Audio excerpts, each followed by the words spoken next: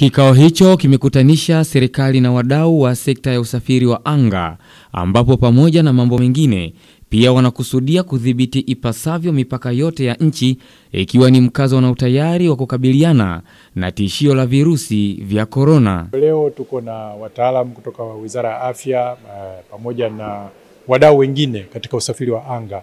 Lengo letu leo, tunataka tuchukue tahadhari.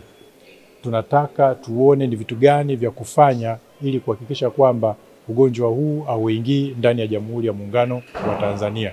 Ukweli kwamba hauko nchini haumaanishi kwamba tusichukue tahadhari.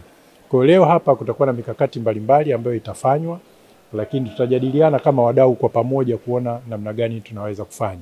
Kwa upande wake, kaimu mkurugenzi wa afya kutoka Wizara ya Afya, Maendeleo ya Jamii, Jinsia, Wazee na Watoto, Dr. Habari amesisitiza kuwa kwa sasa nchi ipo salama na kuongeza kuwa serikali imejipanga vyema kuzuia virusi hivyo visiingie hapa nchini. Tumeona ugonjwa huu kwa kuwa njia kubwa ambayo unasafirishwa ni njia ya anga.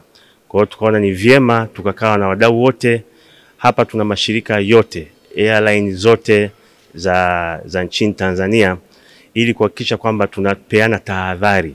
Kwa hiyo ni vyema wasafiri wetu wanapoingia tukahakikisha tunachukua hatua ili kuwa detect.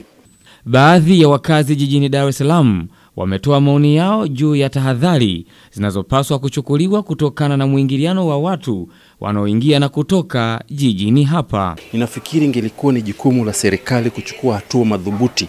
Kwanza kabisa kudhibiti mipaka yetu. Tunayo mipaka ya viwanja vya ndege, tunayo mipaka katika mipaka yetu inayozunguka nchi yetu. Angalau tutengeneze control fulani ya upimaji ikiwezekana, ili wanaoingia tujue wako salama, ili wananchi sisi wa Tanzania tuendelee kuwa salama.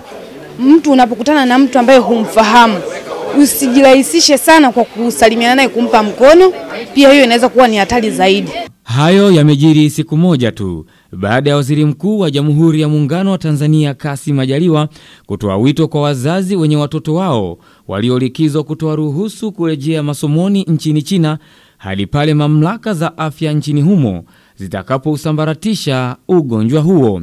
Kwa mujibu wa shirika la afya duniani WHO, nchi 18 mpaka sasa zinakabiliwa na virusi hivi vya corona. Adam Damian, Star TV, Dar es Salaam.